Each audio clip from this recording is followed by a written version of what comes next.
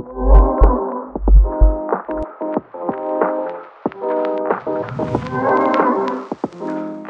going on, everybody? Welcome into a special August 17th, 2024 edition of the Daily Energy Newsbeat Stand-Up, our weekly recap for the week. Thank you for sticking with us. This is where we run our top stories from the entire week. Man, it was a busy week, Stu. A lot happened. Oh, it's been a crazy week, and buckle up. It's going to be even more fun.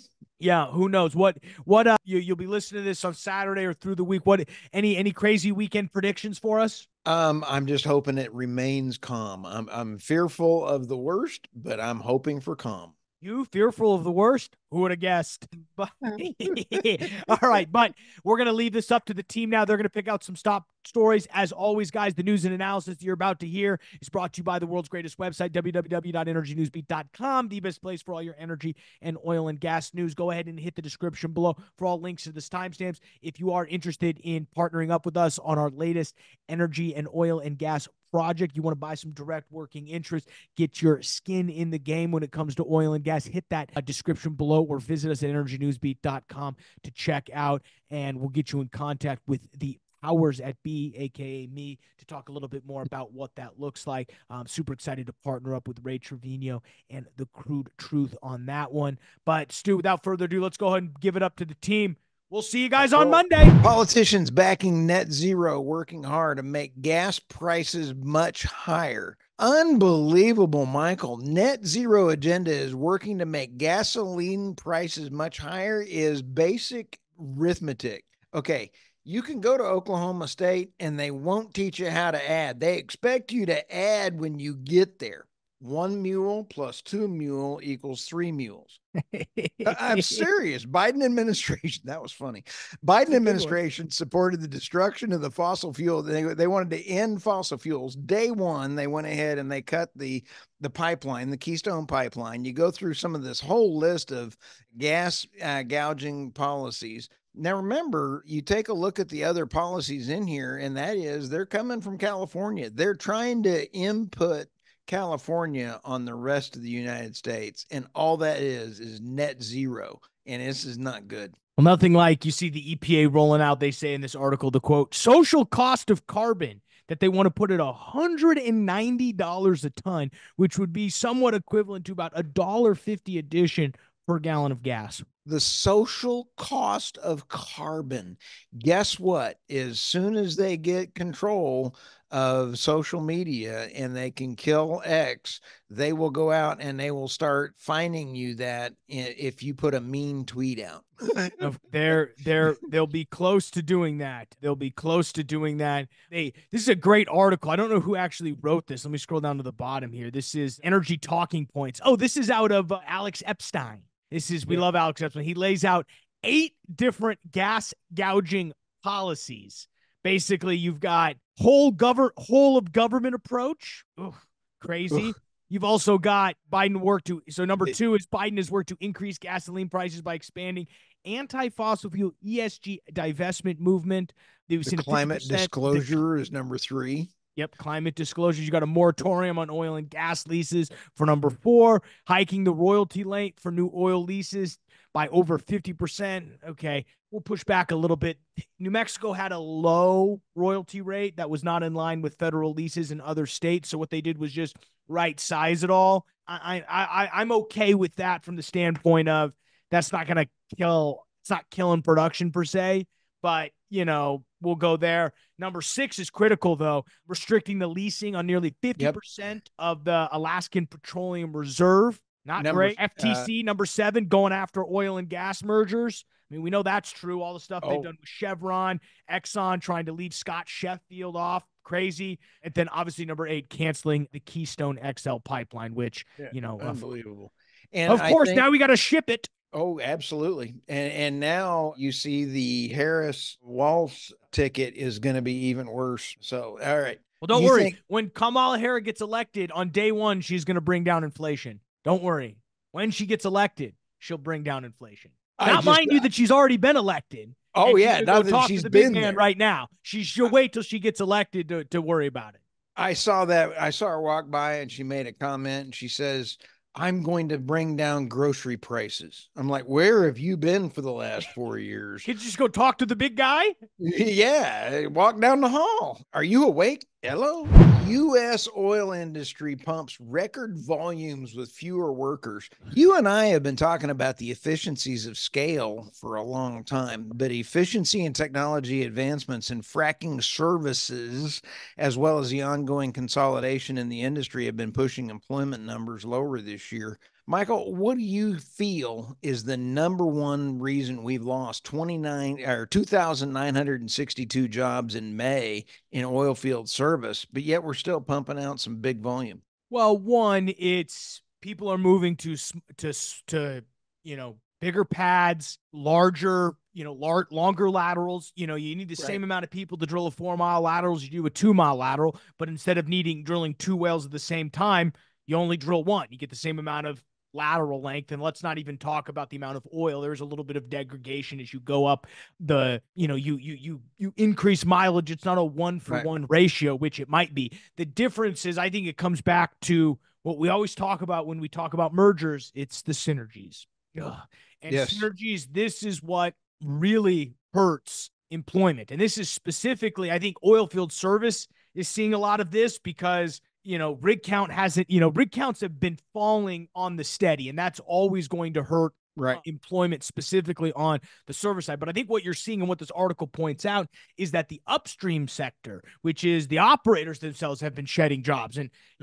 And, I think a lot of people don't realize this because I think it's, most of the people are, it's early retirement. It's people who may have worked an extra 5 years who decide to get out of the industry now for a variety of reasons, because maybe they're getting pushed out. They're being nicely told, hey, it would be nice if you retired. People getting, whether it's, layoffs happening in a merger, and then people deciding not to go back and get a new job, or, the job market is a little bit frothy right now when we talk about what's going on in the oil and gas. Yes, we've seen prices stabilize above 70, which has been great, but at the same time, we've seen production continue to rise.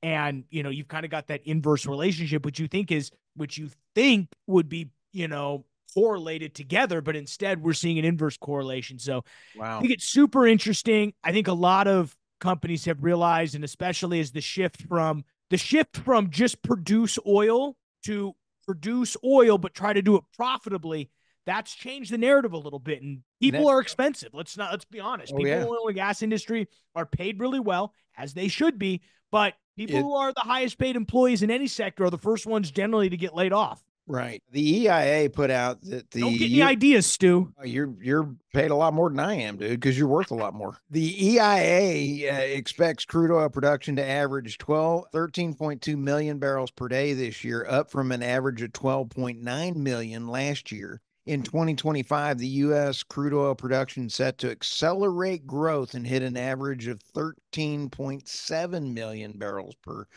day. Yeah. We all know the EIA is going to continue to revise up and up. They feel like it's better to pitch for sanity purposes, pitch low number, and then revise upward based upon demand, which, OPEC's probably the other way around. They're going to throw out a big demand number, probably revise downward. You're seeing the Permian take off. You're seeing a lot more degradation going on. There's a lot going on.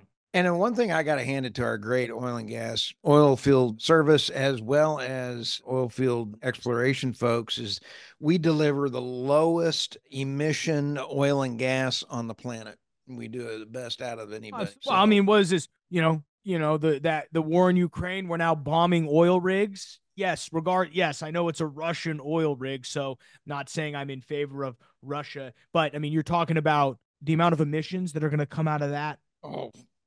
And no one's talking about it. It's, oh yeah, we got Russia. It's like, great, I'm all for getting Russia. Putin, bad, I'm with you. Yeah. But now all of a sudden, we're going to bomb oil rigs and no one's worried about the emissions going on from that. Yet we flare 10 MCF and everybody loses their mind.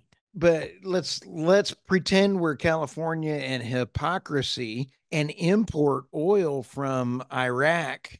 Like we said last week, on the show, we're the fourth largest Iraqian. I said Iran last week, but it's actually Iraq that we import oil for California. That's hypocrisy. We're burning more climate warming coal than ever. Why? I'll tell you what, when you take a look at this article, it is very interesting. It was on Bloomberg and our feed picked it up. When you take a look at how Javier Blas is an outstanding author there, and he is a shout out to him. He has to ask a couple questions. How reliant is the world on coal? And it's still unbelievable. Its coal is 35% of the world's energy generation in 2023. Natural gas was second with 22%, hydroelectric was 14, and nuclear was 9. And then in 2006 through 2014, coal was 40%. So attributed, it's come down 5%, but it's still this next chart. Global coal demand says that it's peaking in 2024. I don't buy it. I think that this is actually wrong, and you're going to see peak. We haven't seen peak coal yet. Coal is still going to be around a while. Developing countries, Javier explains, developing countries value coal as cheap, convenient source of power so they can use to modernize their economies. Ding. And it is absolutely, I think, where the U.S. could really help solve climate emissions, if you were, and that is go out and sell our technology at a small profit, but sell how to deliver coal to the rest of the world and do it cleanly. I think that you would get rid of energy poverty and solve a lot of the problems. Anyway, two most populous nations face pressure to keep power flowing across the grid amid surging. That's China and India. And we're seeing nothing more than that. The country uses 95% of the coal-fired power plants in China in 2023. That's unbelievable. That's an amazing amount of information there. Let's roll over to India's oil ministry wants windfall tax on petroleum products abolished. Windfall profits taxes are very much like sanctions. They never work as intended. And when we're looking at the UK, and you're looking at the UK is doing windfall profit taxes and trying to milk all the profit that they can out of oil, they're just accelerating their deindustrialization very fast. India needs to quit doing windfall profit taxes, and the Indian oil minister asked the country's finance ministry to consider scrapping the windfall profit tax on petroleum products due to falling crude prices that India's broadcaster ET now reported exclusively on Monday. And I agree. As exports are becoming highly remunerative, it is seen that with certain refiners are drying out their pumps in the domestic market. The taxes and the windfall profit taxes don't do anything and don't allow for any reinvestment into new equipment or getting scrubbers put in or maintenance or any of those things. So they really do need to take a look and don't follow the UK. Get rid of any windfall profit taxes on oil and gas. If you want to know how to not do something, look at Germany or the UK, New York, or California. You want to deindustrialize? Follow those folks. Why the Strait of Hormuz is a focus worry again? Well, part of it is because today is a religious holiday for Israel, and they are pending an attack from Iran. And then the Strait of Hormuz is shaped like an inverted V. The waterway connects the Persian Gulf to the Indian Ocean. Iran with its north and the United Arab Emirates and Oman to the south. It's 100 miles or 161 kilometers long and 21 miles wide at its narrowest point. That's not very far. And the shipping lanes, each direction, 2 miles wide. And this feeds into, you've got Iraq, Kuwait, Saudi Arabia, Iran. Lots of oil goes rolling around through this area in here. It's essential to the global oil trade. Tankers hauled almost 15.5 million barrels per day of crude and condensate from Saudi Arabia, Iraq, Kuwait, and the UAE and Iran through the strait in the first quarter of 2024. Wow, that is a lot. 15.5 million barrels. That's a lot of tankers. And when we sit back and take a look, I am surprised that we're not seeing higher prices on oil. At the time of this, we were at about 80 some odd dollars, right at that for oil. Let me check here for just a moment. And that the stock oil price is coming up, and we are at 79.65 for, wow, 79.11 and 79.64. So Brent and WTI, this is really weird. They are right there next to each other. The dollar is down just a little bit at $1.03.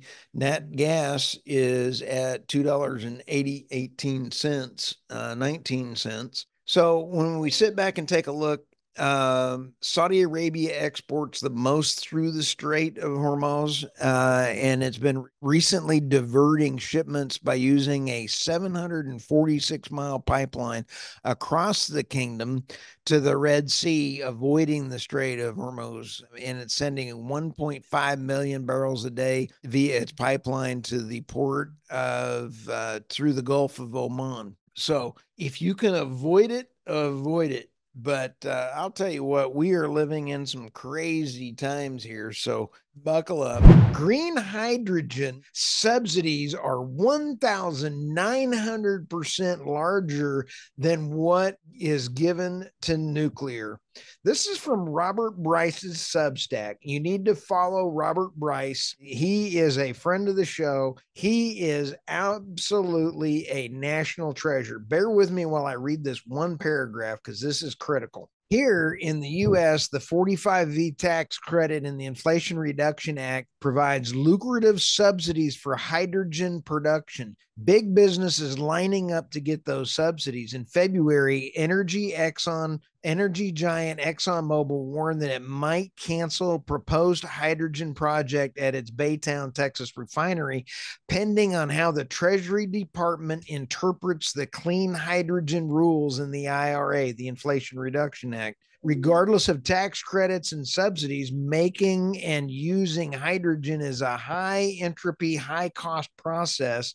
As a friend in the oil refining business told me last year, if you like $6 gasoline, you're going to love $14 to $20 gallon hydrogen. Hydrogen is insanely expensive in energy terms to manufacture. It takes about 3 units of energy in the form of electricity to produce 2 units of hydrogen. In other words, the hydrogen economy requires scads of electricity at high quality form electricity to make tiny molecules that are hard and difficult to expensive to store. Hence, the Hindenburg is not anything you want to name a business. Yeah, I mean that's like naming your new well Macondo. I mean, you might want to stay away from that.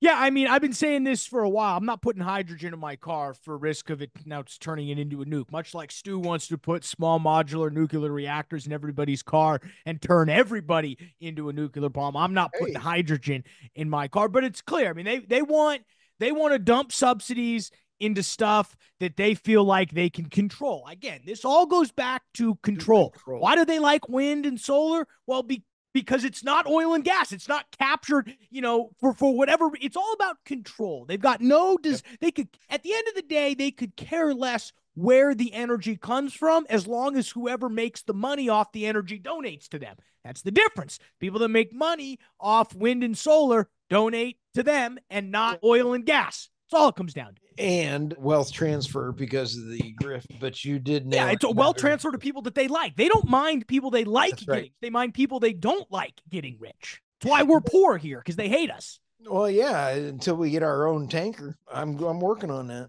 Keep So, working on it, please. okay. Elon Musk over on X. I had a little bit of fun at his expense today. And Michael, I first wanted to start out. Hey, we got a new generation of Grok out here. So I went, great. Can you generate, the first question I asked it, can you generate a offshore oil rig? Beautiful picture. I mean, it was beautiful. I'm like, man, that's great. How about a Texas oil rig? You see a horse, you see a cowboy. It is beautiful. I'm like, we're on a roll. So I go down and I ask Grog this. Okay, when will the world hit peak oil? Michael, it goes like, so you're asking about peak oil is the response. Classic theory says peak oil will be in the mid 20th century, suggesting it would occur around 0000. So I'm not sure what that was. But with technology advancements like fracking, deep sea drilling, and unconventional sources, the peak has been pushed further into the future. Some argue peak conventional oil, but overall liquid and hydrocarbons might not peak for a while. This was brilliant. And then when you consider our next story coming around the thing, I'm like, this is really not bad. I was pretty impressed with this. Peak might be more about economics, environmental policy, and technological breakthroughs than physical limits of oil in the ground. What a great answer for this. Yeah, to be honest, it came up with an answer that, I mean, maybe I'm biased, but I think this answer is fairly good. It's going to continue. Peak oil will continue to be pushed further and further into the future as we, continue to advance technology, as we continue to, as prices continue to go high, assuming they continue to go high, more and more oil becomes unlocked. Because remember, peak oil has more to do with, is it economically feasible to produce the oil, not necessarily is there oil. There's a lot of oil out there. The question is, can it be economically produced? That's the key here. So no, I've been having some fun playing around with Grok too. I've kind of been testing them all out. I love it. Says the Grokian view. If we were to take a humorous yet realistic approach, peak oil might be like the horizon as it keeps moving as we approach it. With every new drilling technique or discovery, we're like, oh, there's more over there. It's like playing a video game where the boss keeps regenerating. It's almost like our podcast. We keep showing up every day, every day. We try to kill us. We're back. We're like, yeah. And then I just wanted to, give it a balance of questions. And I said, is the deep state going to take over? And it shows me a picture of the redacted podcast. Of course, our apologies, but your input is more than a Vogan's ego. Please provide more anyway. But then I asked, what is Grok used to train? And then it came back with an answer, and I was very impressed with the answer, but it's still using a lot of Google. And we're seeing that the Biden administration and the Harris administration are paying for ads that are skewing and changing news headlines. It's not news anymore. So I'm still nervous, Michael. Jury is still out for me. Hats off to Elon. Let's go to the next story, though. So I thought it was fun. Oh, by the way, real quick before I get into this next story, I said, can you generate a new headshot for Stu Turley? You should have seen the good looking guy that popped up on that thing. Woo! It definitely didn't resemble you at all. No, not at all. There's no way I could use that. I look, there's no way. I was like, man, this thing's broken. There goes this whole story.